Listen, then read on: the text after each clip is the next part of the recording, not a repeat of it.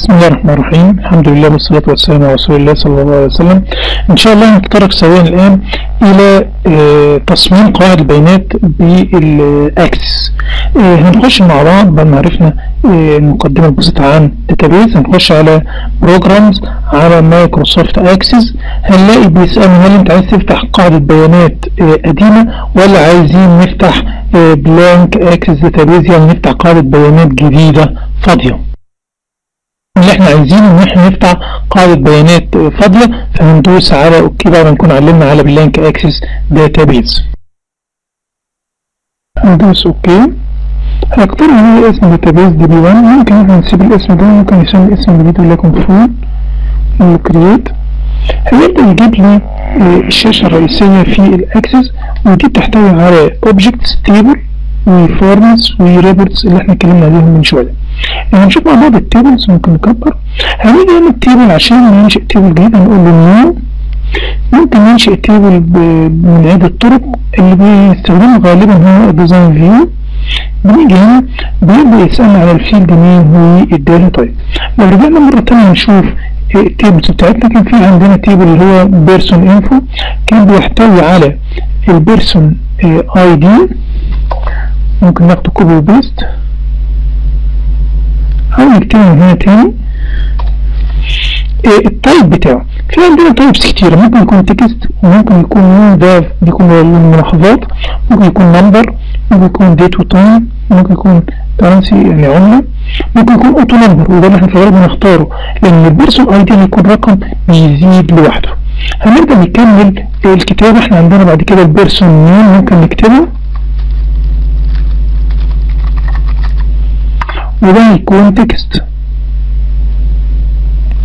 طبعا ممكن هنا تكست يسألنا على الفيلد سايز 50، ممكن نقول 100 بحيث يسع عدد أكبر من الأسماء.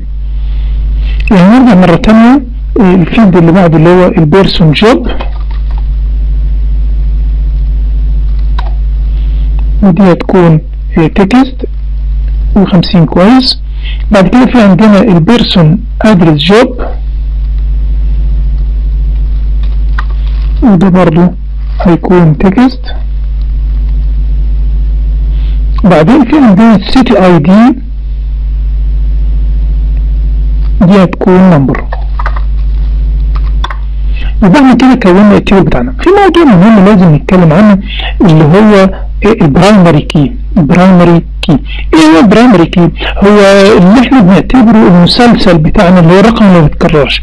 يعني هنا في التيبل ده هنلاقي مسلسل الشخص ما بيتكررش، يبقى هنيجي هنا جنب البيرسون اي دي وندوس على رمز المفتاح اللي هو البرايمري كي ده، يبقى تعرف ان ده هو البرايمري كي اللي عمره ما يتغير. يعني ما ينفعش ان انا يكون عندي هنا في الداتابيز في التيبل ده يكون عندي شخصين لهم نفس الرقم، فعشان كده بقول له ان ده برايمري كي، يبقى ما ينفعش ان هو يتغير. هنبدا نحفظ الملف بتاعنا، هيسالنا على اسمه. طبعا زي ما قلنا قبل كده لو نفتكر هنسميه بيرسون انفو، بيانات الاشخاص. هنقفل. يبقى احنا كده انشأنا تيبل اسمه بيرسون انفو. بنفس الطريقة هنقدر ان احنا نمشي بقية التيبلز. هنخش مثلا على السيتي انفو، هنيجي برضه نقول له نيو في الديزاين فيو. اوكي. بيسألنا على الفيلد نيمز، هنبدأ نجيبهم من هنا. السيتي اي دي، وده زي ما قلنا هيكون سيتي اي دي، ده هيكون اوتو نمبر. سيتي اي دي هيكون اوتو نمبر. هيكون في بعدين السيتي نيم، ده هيكون تكست اسم المدينة. وبعدين الجفرن اي دي ده هيكون نمبر. ممكن نوصل على حرف ال ان هو يجيب لي ايه؟ نمبر. طبعا هنا السيتي اي دي ده هيكون هو البرايمري كي، لان ما ينفعش هنا يكون في مدينتين لهم نفس المسلسل بتاع رقم المدينة. هنحفظ التيبل ده وزي ما قلنا هنسميه سيتي انفو.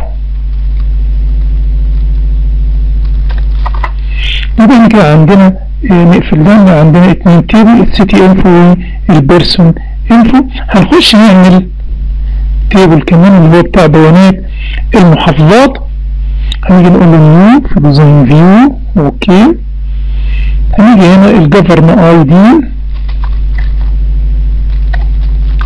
ده هيكون اوتو نمبر، ده ما ينفعش المسلسل ده يتكرر، فعشان كده بنعمل اوتو نمبر بحيث يزيد كل مره. الجفرن نيم هنعملها تكست زي ما هي، وهنا زي ما قلنا الجفرن اي دي ده هو عباره عن البرايمري كي، وهنحفظ التيبل ده باسم جفرن انفو.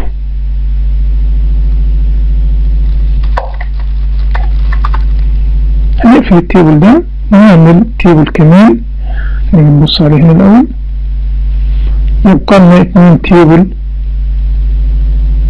في عندنا التيبل بتاع بيانات الهواتف، فنيجي نقول له نيو في ديزاين فيو. اوكي، وهنبدأ نكون الفيلدز بتاعتنا. زي ما قلنا أول رقم اللي هو مسلسل الهاتف ده هيكون اوتو نمبر. اما البيرسون انفو البيرسون اي دي هيكون نمبر بس مش اوتو نمبر، لان هي ممكن يتكرر زي ما قلنا، ممكن يكون 1 1. البيرسون تايب اي دي برضه بيكون هو نمبر. والبيرسون فون هنخليه نمبر، وان كنا هنغيره بعد كده هنقول ليه. البيرسون اي دي الفون اي دي اللي هو رقم التليفون او يعني مسلسل الهاتف هيكون برضه برايمري كي. هنيجي هنا نحفظ هذا التيبل باسم فون انفو.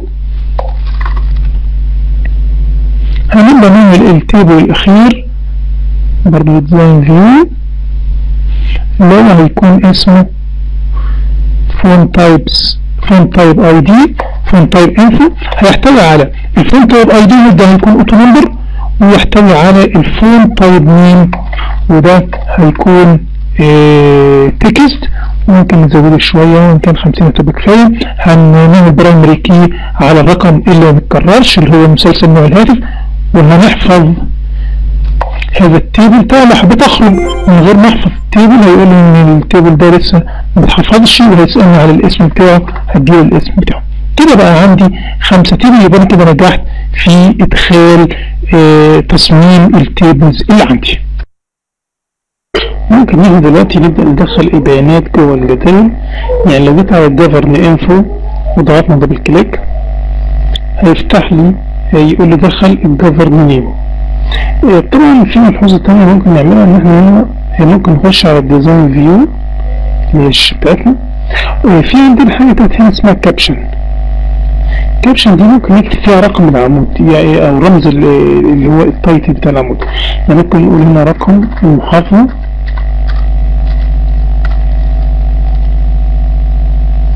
ونيجي في الثانية دي في الكابشن ونكتب اسم المحاضرة. طبعا تعالوا نشوف الداتا شيت فيو. لازم هيسألني الأول إن هو لازم يحفظ الديزاين بتاع التيبل. لأن هو هنا مديني رقم المحافظة واسم المحافظة.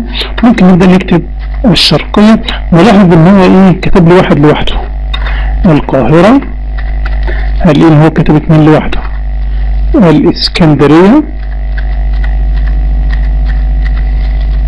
الدقهلية، وهكذا. ممكن ان احنا نعدد المحافظات بتاعة مصر كلها. نفتح السيتي انفو برضو. ممكن نخش على الديزاين الاول، ممكن اوبن ندخل بيانات، ممكن ديزاين فيو ان احنا نعدل شوية. يعني نيجي نكتب هنا رقم المدينة، وفي السيتي نيم اسم المدينة،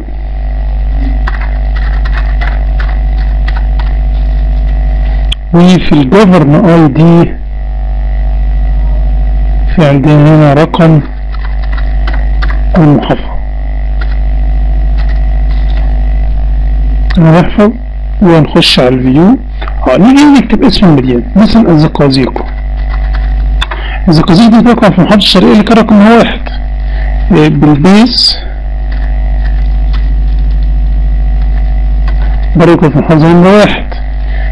فاقوس برضه في محافظة نمرة 1. منيا القمح محافظة نمرة 1. القاهرة محافظة نمرة 2. المنصورة المحافظة نمرة 4 قسم بالوين في المحافظة نمرة 4. يبقى هنقدر ان احنا ايه ناخد بالنا ان هو هنا الاوتو نمبر بيبدأ الراجل يزودهولي لوحده من غير ما ألجأ اليه. بنفس القصة ممكن ان انا ابدأ اخش على البيرسون انفو. ممكن اخش الاول اكتب الكابشنز بتاعتنا، رقم الشخص، ونخش على السيتي مين في الكابشن ونقول له اسم الشخص، وفي الجوب وعمل الشخص، وفي الفون ادرس عنوان عمل الشخص، والسيتي اي دي رقم المدينة. يبقى احنا كده كتبنا الكابشنز بتاعت التيبل. هنا نخش طبعا زي ما قلنا يسألنا هو لازم نحفظ. هنيجي نكتب مثلا اسم الشخص عاطف عراقى، العمل مدرس، عنوان العمل كلية الهندسة، رقم المدينة زقازيق نمرة 1، ثروت صقر برضو مدرس وفي كلية الهندسة وفي زقازيق. أحمد محمد محمود كان مدير في مستشفى الجميع، وكان شغال في مدينة المنصورة. مش فاكر المنصورة كان رقمها كام، فممكن نقفل ونفتح السيتي انفو نلاقي المنصورة كان رقم 6. يبقى احنا هنيجي تاني في البيرسون انفو وهنكتب له 6. يبقى كده ملينا البيانات بعض الاشخاص. نفتكر ان عاطف كان رقم 1، ثروت صقر كان رقمه 2. هنيجي هنا الفون تايب انفو. نبدأ برضه ممكن نخش على الديزاين وفي الكابشنز نقول رقم نوع الهاتف،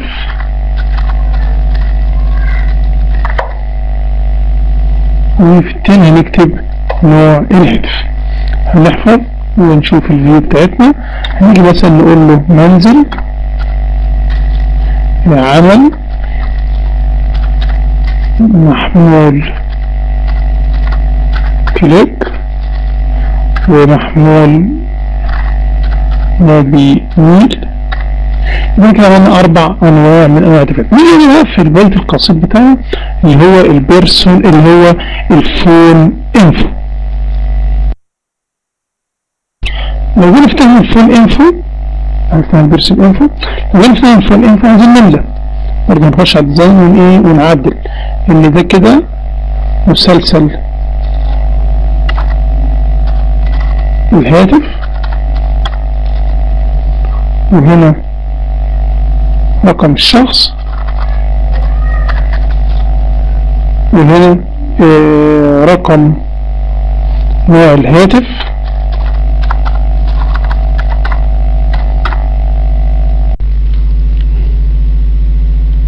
وهننزل على اللي بعد اللي هو رقم الهاتف. وكده نبقى ايه وصفنا العناوين بتاعة الحقول بتاعة الجدول بتاعنا. وقلنا هنروح للفيو، هيسألنا هيستحفظ يس. نبدأ ندخل، نقول الشخص رقم 1 اللي هو كان عاطف عراقي، المنزل بتاعه 055 2 3 4 15 35. وهنا لازم ملحوظة بسيطة ان هو مش شايل الزيرو اللي على الشمال لان قايل ان التايب بتاعه نمبر، فلذلك هنيجي هنا على ده بينما نمبر هنخليه تكست مش نمبر. يعني النمبر مشكلته ان هو هيشيل الصفر على الشمال وانا مش عايز كده. بس برضه يس يبقى هنا قلنا له 055 يسيبها لي ايه زي ما هي. نفس القصه ممكن ان واحد اللي هو عاطف عراقي اللي نوع الهاتف بتاعه 2 اللي هو كان في العدد كان 055 2 3 4 2 3 0 4 9 8 7.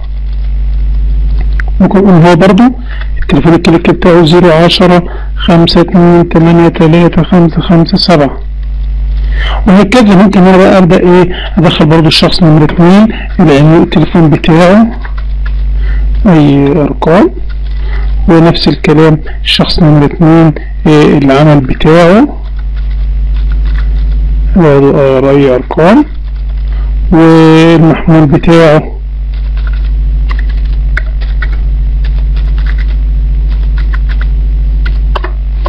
والشخص نمرة 3 برضه نفس السيكونس اللي احنا اتبعناه قبل كده. وكده يبقى احنا طبعا الطريقه اللي احنا دخلنا بيها البيانات دي مش الطريقه المثلى، لان انا مش معقول ان عشان اجي ادخل بيانات يعني ادخل بيانات المدينه لازم اقعد افتح التيبل ده واشوف هي اسم المحافظه ممكن دخلت اسمه ايه. عمليه ايه مرهقه جدا. طبعا في طريقه ثانيه اظرف من هذه الطريقه، ودي اللي احنا قلنا هنشتغل بيها ان شاء الله، اللي هي موضوع الفورمز. بس قبل ما نخش على موضوع الفورمز لازم نعول شويه الى موضوع الكويريز اللي هي الاستعلامات.